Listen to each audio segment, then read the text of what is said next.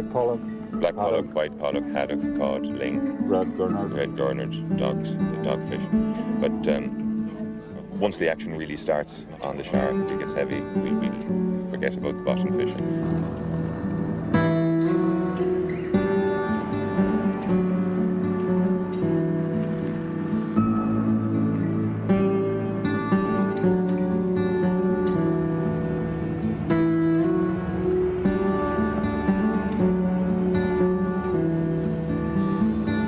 It's 9 o'clock in the morning on a late August day, and I'm going fishing.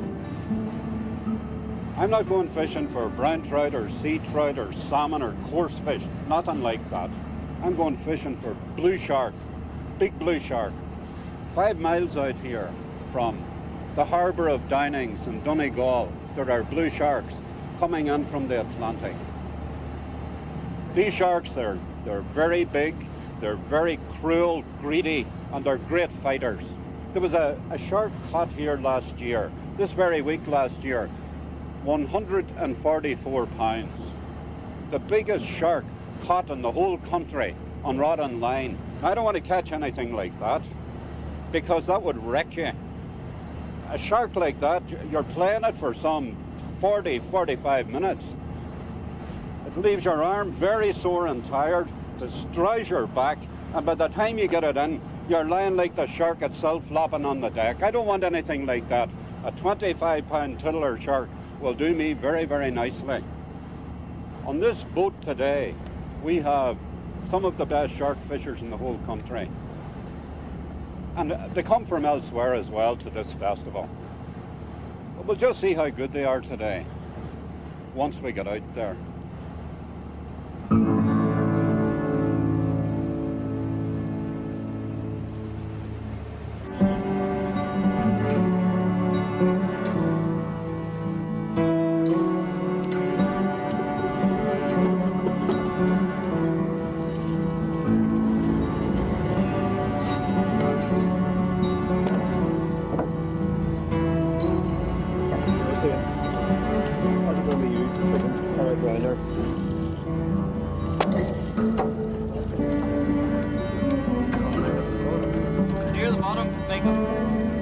We're out about 35 minutes now from Downings Harbour, and just at Duncap Head here, we're moving round into what's known as Skate Bay before we come to Hornhead proper. And the reason we've slowed down here is to catch mackerel. Trying to catch fresh mackerel to use as bait for the shark.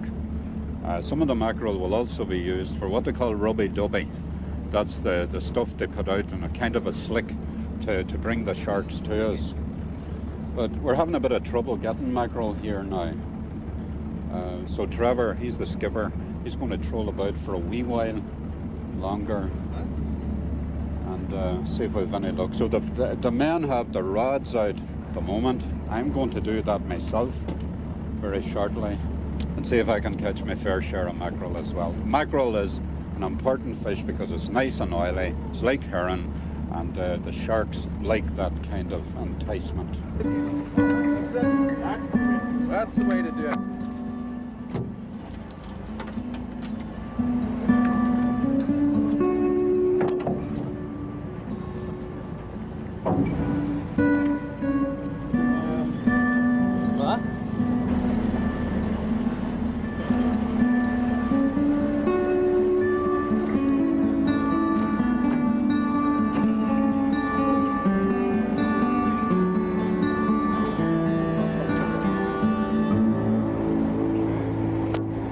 There you are, Ollie. It's you, actually. Right. Okay, Vinny.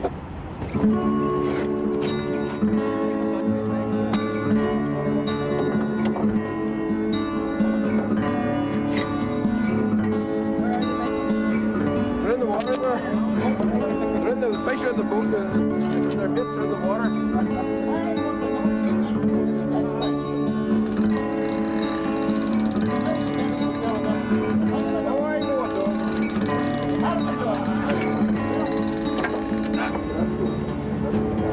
Right, lines up. Trevor, we'll head on here.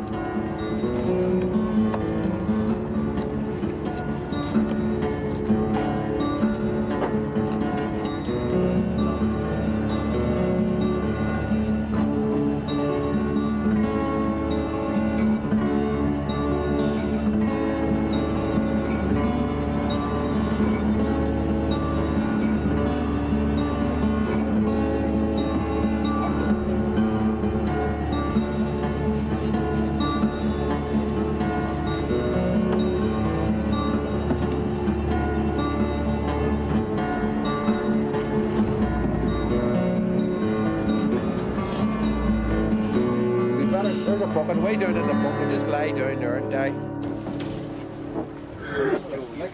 Fish will probably be. You're 1, 2, 3, 4, 5, 6, 7. Low numbers are nearest the boat. Low numbers. High numbers are further down. It's like Christmas Day on the other side of that boat there with very fragile balloons of all colours, yellows, greens, orange, red, floating about on the surface of the water. I mean, it does look peculiar. It does, most certainly. But they have a purpose. Two purposes, in fact. The first purpose is to keep the bait at a particular depth, and also to keep the baits away from the boat, rather than having all the baits close together. And the second purpose is to give an indication when the shark is about. If you watch your balloon, shark comes, you see the balloon bobbling or whatever. Different colours, you see a red balloon bobbing, you know whose line is going. Normally you'll hear the shriek of the reel, or you'll see the balloon going. You hear a shriek of a reel, there's about 7 rods there. Which one is it? You look for the balloon. Who's number 7? If I read Seamus, ring everybody. Joe's number get 7. your balloon away out there. Get it away out. Oh, he's reeling then and let mine go. No, you'll need to get it out, Seamus. Go. And let go. Well, wait, it's tangled up with somebody else. Wind it in and get... Somebody else tangled up with me. I was first time. Very good, I like that. You've got a slick on the surface, which is the oil. But as well as that, you've the bran and the bits of fish that we mix it up into it. That sinks slowly through the water, so you're getting a curtain of material flowing away from the boat. Now the shark tends to hunt principally by smell. At the start, by smell. He comes across that and he's wandering, and then we'll quarter up, follow it like a bloodhound, up along the slick towards the boat until he sees the baits. And he then... It's only a baby, Joe, it's only a baby.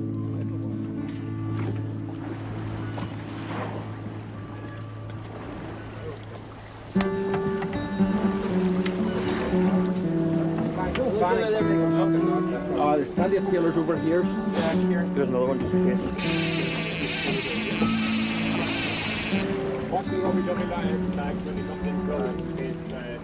Hang over the side there, do you see the colour of them in the water? They're absolutely superb.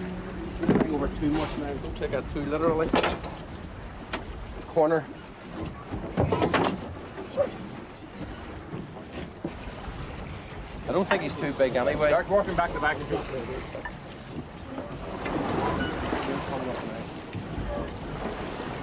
There he is, him coming up through the water. Yeah. It's small, no? Oh, he's not a big shark.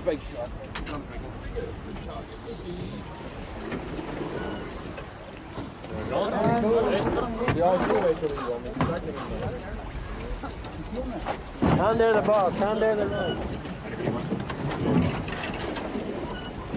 Here he comes again. Come on over. But he's all right. Whenever they come to the side of the boat, they're very fresh, you know, and they'll belt away and belt away. Here he comes. Oh, beautiful. About 30 pound or so. He's not any heavier than 30 pound. Down there the ball, down there the road. Oh yes, nice one, Joe. Bring him over a wee bit. Bentley. I got him.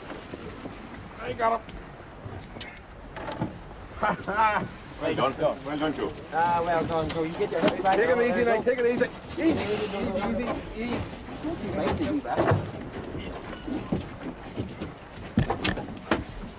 Oh.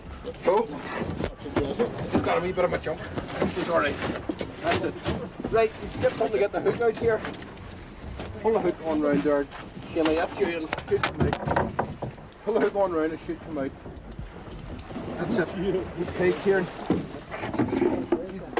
Which is it a girl? Bitch has got part of my jumper stuck in her teeth for some reason. No, she can not afford her.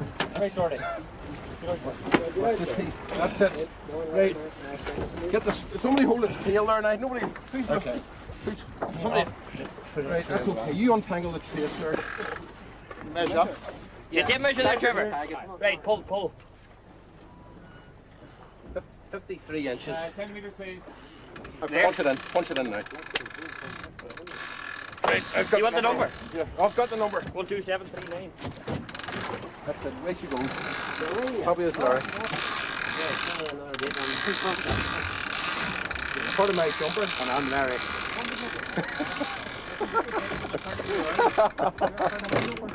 However, there you are.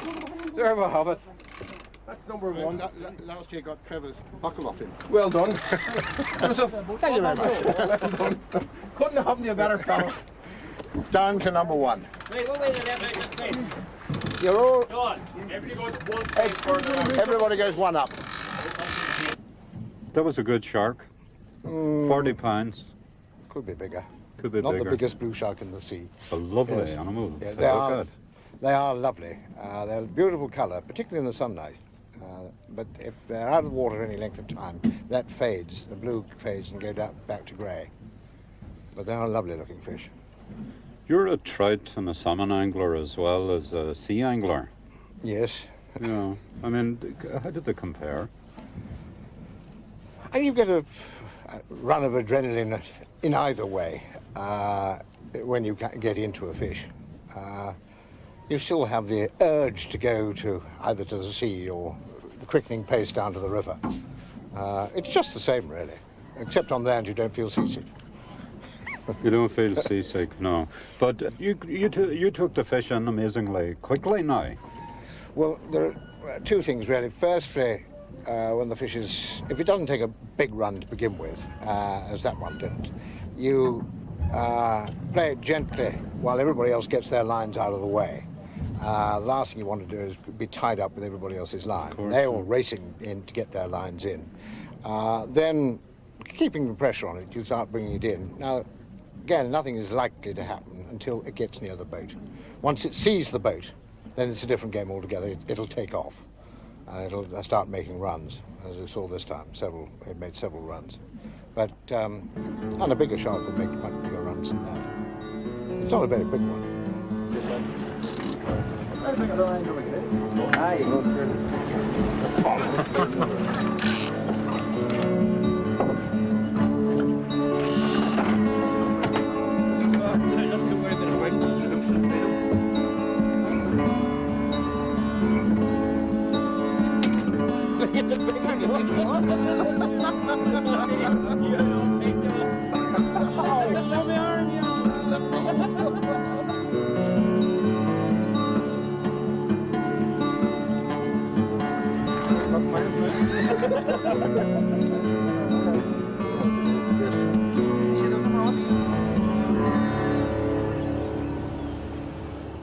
What about the bait itself? Now, we're putting on mackerel here. Is there any special way to put the mackerel Right, I can certainly on show the you. hook? Yeah, I'll just show Or to you hook now. the mackerel?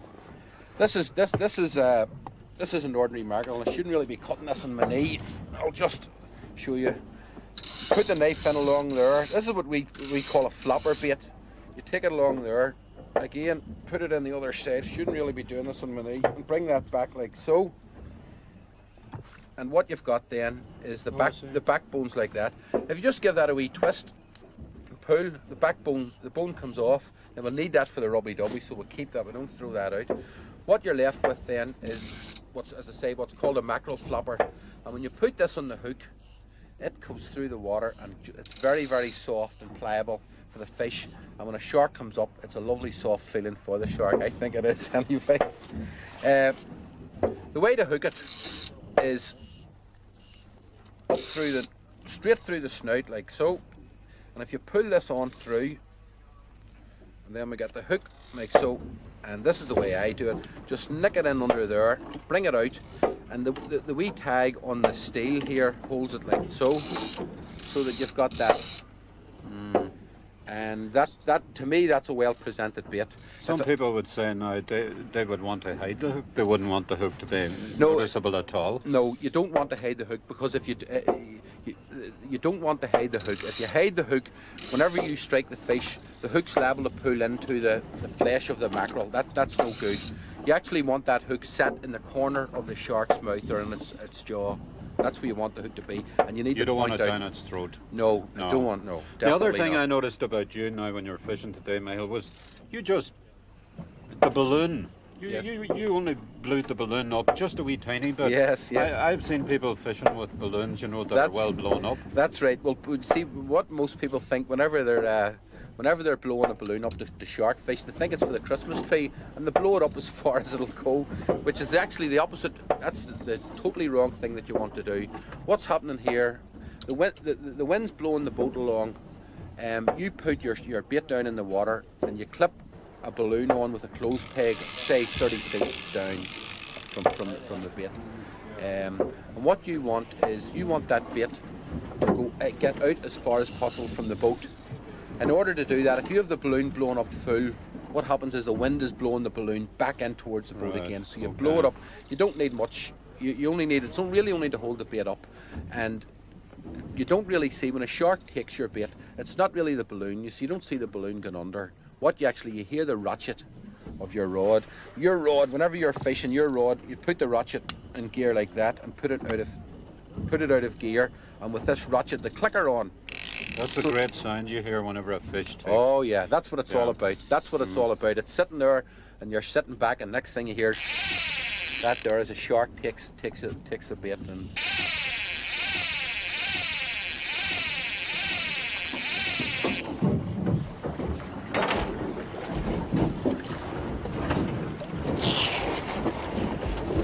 Oh, he's not that big.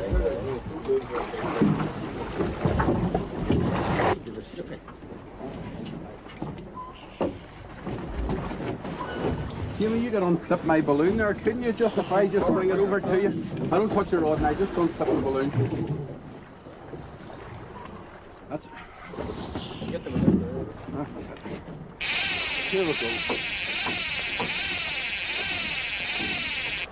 He's rolling up in the trace, I can feel the line. Running around him. Yeah, I can feel the line running around him. He's rolling up in the trace. Here he goes now. Comes. Yep. To the tail. Coming back, mate. Yeah, see, it's just as I said, I could feel him rolling up in the trace earlier on. We're all right. You hardly need a tailor for this fella. Right, we can get out again. Yeah, see. Yep, up you go. Wasn't even hooked. Not even hooked. Not even hooked. Doesn't it count? Doesn't count. Oh, that's good. That's what you do. You don't want them injured, you know. Ah, that's a nice wee fish. So, what is she, about 30 pounds? Aye, we'll just get a tag in her, Trevor, and measure. We'll get her go. Give us her nail holder. You're all right, Kieran. Nail holder here for a wee second. Easy, girl. Tiger Mako. It's inside there, beside the wheel, beside the steering wheel. Easy, girl. That's it now. I'll get her tail down here. Out of the way. Get her by the nose. That's the best way. If you can grab them by the... Well, it seems dangerous, but if you can grab them by the nose, Can I get past there? you can... you know where their teeth are. So, just... As you can see, their teeth there, they sort of... Their teeth sort of can come... They can shoot them out about an inch. But, let me get the tagger on here. Okay, Kieran. That's it. Pull her out. That go in there all right?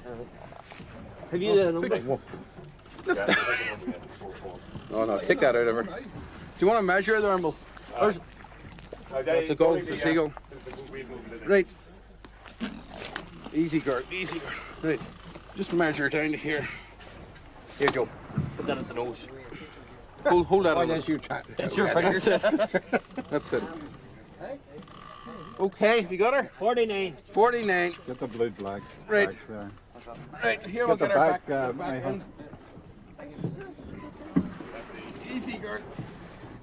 Right. There you go. There you go. There you go. Wow. But what's this about shark fishing? Are you one of these macho people who, you know, what is it, shark fishing? What is it brings men out to fish for shark rather than trout or salmon? Well, it's a comparison in the size. A shark is something that not many people catch, really. But not a lot of people fish sharks around here. And a wee bit of danger there. You know, you catch a shark, you get it on the boat, one slip it could, fingers missing, anything at all like that. And it does a thrill. It's a thrill to think that you might lose your fingers or your hand or something like that. Well, it's not a thrill to lose your fingers or your hand, but it's that wee bit of danger. It's knowing there's a wee bit of danger there, and it gives you that wee bit of a thrill. So the fish itself, apart from the size, Apart from and the I mean, it's a very attractive looking animal. That lovely, they're lovely gunmetal fish. They're blue. lovely fish. But Yeah. then the size doesn't always be what they're really after. It's just to say that you caught a shark. It was my ambition from when I ever started sea fishing years ago to say that I caught a shark. Now I caught sharks and I caught sharks. Now I'm looking for bigger and bigger And you ones. caught the Irish record shark? And the blue shark? Blue shark was Irish specimen. Hmm. That was last year. It was a good fish to catch. There are not a lot of them about now that size. Give yourself slack there. Hold on, let me No, wait a minute. He's only with a lobe. Yeah, I'll try and get his nose. No, you're all right, Joe. You're okay.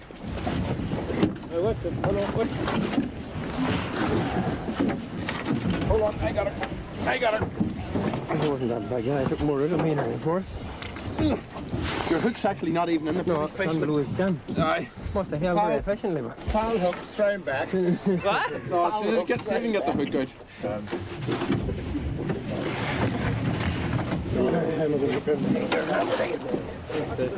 This hook's stuck in here. You can see it's actually like sort of closing its eye, which not many sharks have that nictitating membrane. However, we'll get her tagged and get her back in. She's absolutely fine. Right, Trevor, where are you? Come here, reverse. Yes, the weight, sure. Put him down slow. Easy, girl. Easy. Hold him out. Hold him out. That's it. Okay, John. That's it. There she goes. Magic. There she's way down there. Look, see her down under the water there. There she goes. Happy days. Well done. Lines up. 5 o'clock. That's it for today.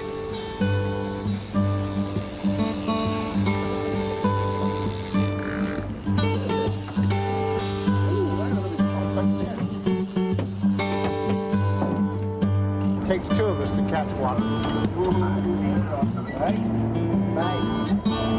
Probably coming back.